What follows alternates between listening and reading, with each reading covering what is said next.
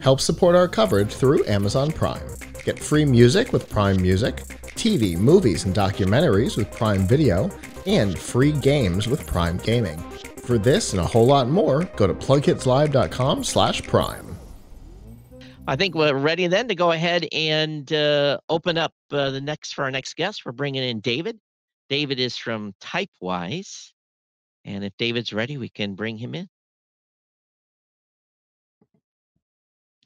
Hi, David. Welcome to our CES coverage. And why don't you go ahead and introduce yourself and your company and let us know what you're doing for CES 2021. Sure. Well, hi, I'm David. I'm from Switzerland, and I'm one of the two co-founders of Typewise. We decode human thoughts. And we do that with a smartphone keyboard that works on every phone, on an iPhone and Android device, and basically helps you to make up to 5 times fewer typos, and at the same time also safeguard your privacy. So is it purely a mobile app, or does it work on the desktop, or what's the use case then? Largely just for people on mobile? At the moment, it's purely a mobile app, but the underlying technology, which is AI powered, and which we develop here with a leading European technology institute, ETH Zurich, that then also will work on desktops, and in the future also for VR and wearables, basically on all the devices where you have to input information, something we do for hours every day, but we basically miss out on a lot of productivity because keyboards are slow and especially mobile phones, cumbersome and error prone, and that's what we're trying to change. Do you have your phone with you by chance, so we could see a little bit how it works? Is that possible? Absolutely. Just bear with me. I'm just opening here a chat.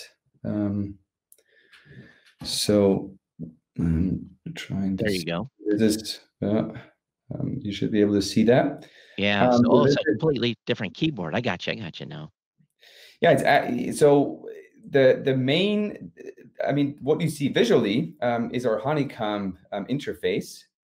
And the difference is that the keys are a hexagonal shape, so they're 70% wider than the standard keys, because the keyboard that you're probably using is from the 19th century, so it was developed 150 years ago for typewriters, and it's made for mobile phones. And how we thought about it is, hey, our fingerprints are round, and so the keys should resemble our like fingerprints. What we can also do, we have we don't have like a shift key or a backspace, but we use gestures. So I'm trying if this works. I know it's hard. It's hard when you're trying to do it in reverse. Basically, just swipe here, and it deletes as much text as you want, or you can swipe back and the restore text again. You can swipe up on a letter to capitalize. So it's a lot about, hey, how can we make it more intuitive? With the capabilities of touchscreens. So then what you're finding then, based on at least your website, is saying that you make 80% fewer typos. Now, I'm a typo king, so this should help me out a lot. So how did you base and how did you get that?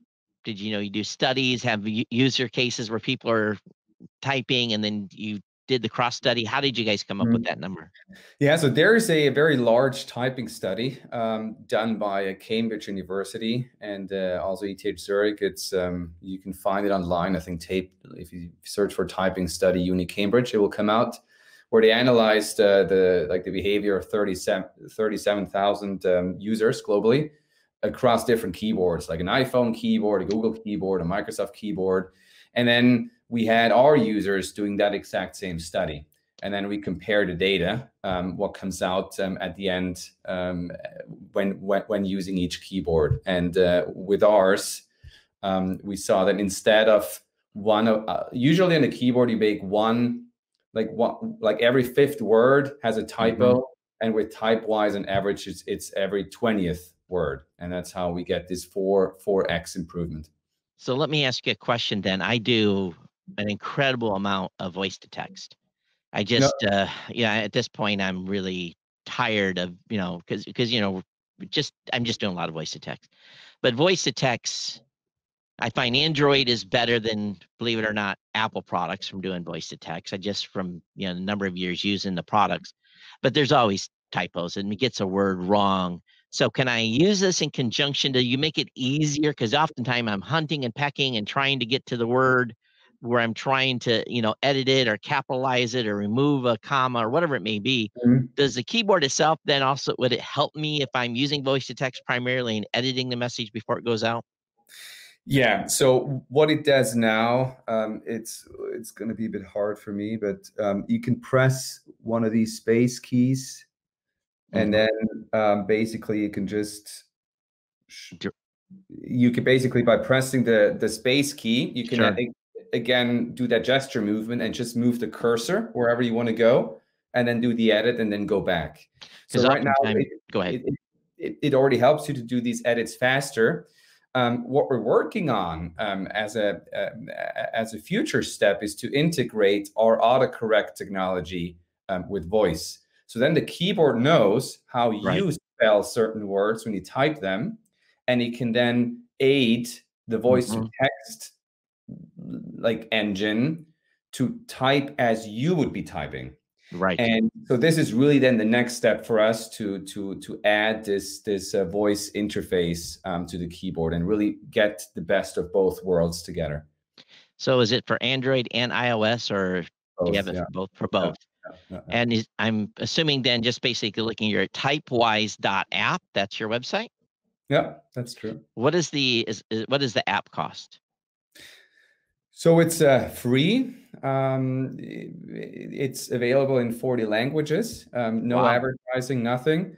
There is a premium version as an in-app purchase, and the main thing what it does is if you type in multiple languages at the same time, so let's say you're using English at work, Spanish at home, for example, then with the premium version, you can add both languages at the same time, and the keyboard will just detect which one you're using, and it will automatically switch between them. But that's like a premium feature, and it's optional if you would like to have that. Awesome. Well, you can't beat free, folks, to try it out. And I know many of you are trying different keyboards from time to time. And if you haven't swapped a keyboard on your mobile phone before, this is a good opportunity to do that for the first time, to try an alternate keyboard. I think, what we may find is that I've run into people all the time, David, that didn't know they could actually change the keyboard on their mobile device. Yeah, that's I think our biggest, or one of our biggest challenges, is to get the word out there that, hey, like you have the option of changing it, and there is something better out there than the standard. And the thing is too, if you can change for the occasion, if you need to change, and I do that from time to time too. I change keyboards from time to time back from different ones and want to try different things. So, hey, this is a great way, folks. No reason why not to go out and get the app and try this keyboard out. It's free. Then if you want to help them out and use their premium features, it's a great way to go. Typewise.app. And again, David, thank you for coming on the show today and sharing what Typewise is doing. If they want to reach out to you, what's the best way to do that? On the website, or? Yeah, just drop us an email to info@typewise.app, and we reply to every inquiry. Awesome. Thank you so much, David, for coming in. Good luck with the app. Thank you.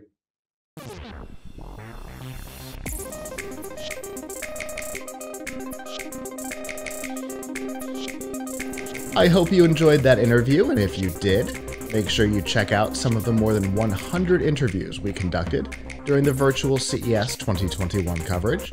And of course, subscribe here on YouTube, hit the notification bell to learn when we post new content and when we go live.